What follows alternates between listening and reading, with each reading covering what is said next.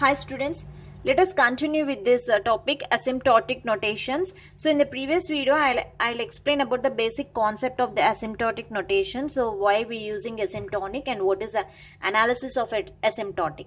Now let us see the asymptotic growth.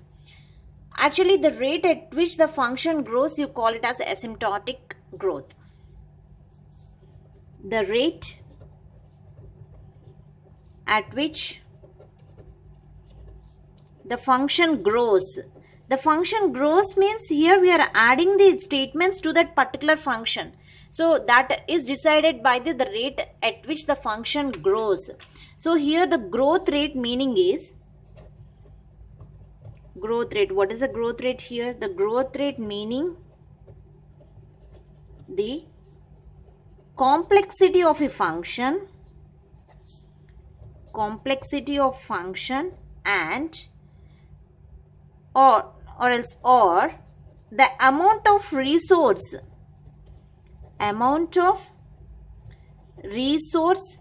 it takes up to complete. It takes up to compute. So this you call it as a growth rate. A growth rate is nothing but the amount of resource it takes to compute, or the complexity, the time it takes to complete that function. So it's completely about the time, and the amount of resource means the memory that it's using. So that you call it as a growth rate. So asymptotic growth is nothing but is the rate at which the function is grows. Okay. So there are three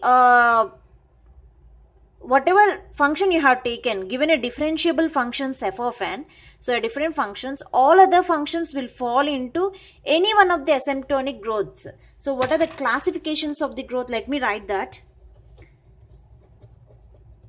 Classification of growth. So the classification may be three types. Growing with the same rate, going with the same rate. Okay, so growing with a slower rate,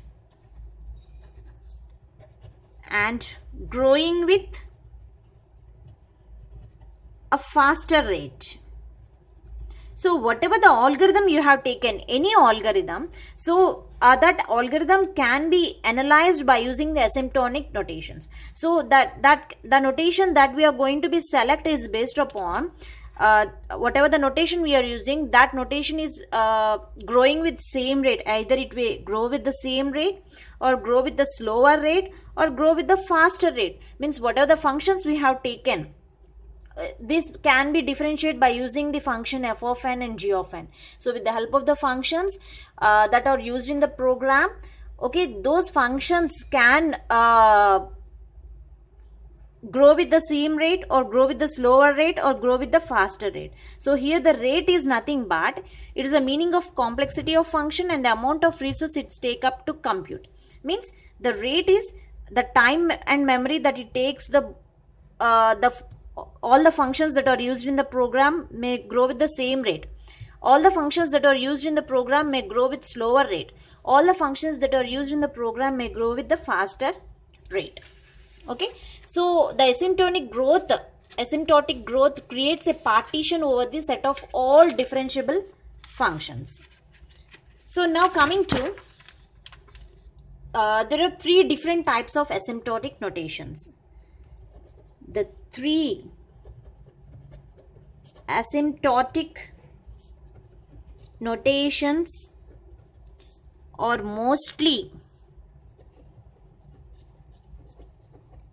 used to represent the time complexity of an algorithm. Mostly used to represent time complexity of algorithm. So there are main three types will be there. The three asymptotic notations are mostly used to represent the time complexity of algorithm. So what are those three? The three are theta, theta notation,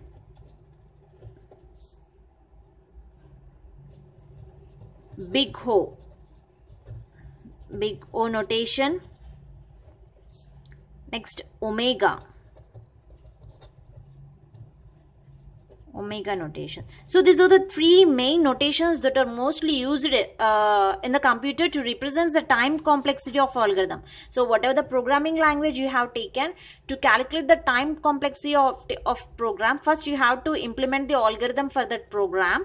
So for that algorithm you have to calculate the time complexity. So those time complexity can be calculated by using any of these three notations: theta notation, big O notation, and omega notation. Okay, so here some functions you have to follow that. I said growing with the same rate, the growing with slower rate, growing with the faster rates, everything will be the slower and the faster will be decided by these notations. Okay, so theta notation, asymptotic is always the theta will be equality. Whatever the functions you have taken, those it follows the equality function. Suppose if you take two functions, f of n, g of n, so here the equation is c1 g of n less than or equal to f of n less than or equal to c2 g of n. Okay, here the c's are the constants and g of n is the function that is compared with in this f of n function.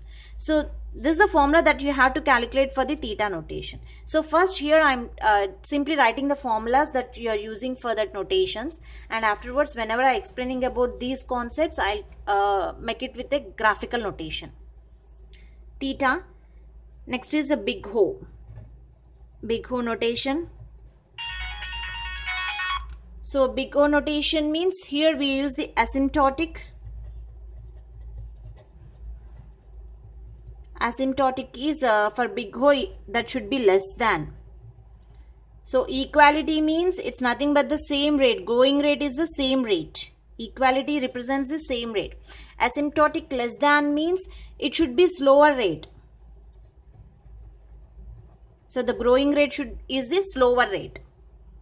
So the equation for this is f of n is less than or equal to c into g of n. Now coming to omega notation.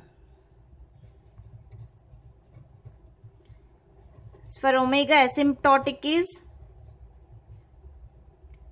greater than. So greater than is nothing but it's a faster rate. The growing rate is the faster rate. So for this, f of n is greater than or equal to c into g of n. C into g of n. So these are the notations that are used for to calculate the time complexity of an algorithm. Okay. So now let us see one by one. Let us discuss one by one each notations. So first I'll explain about theta notation, next big O and omega in the next video. Thank you.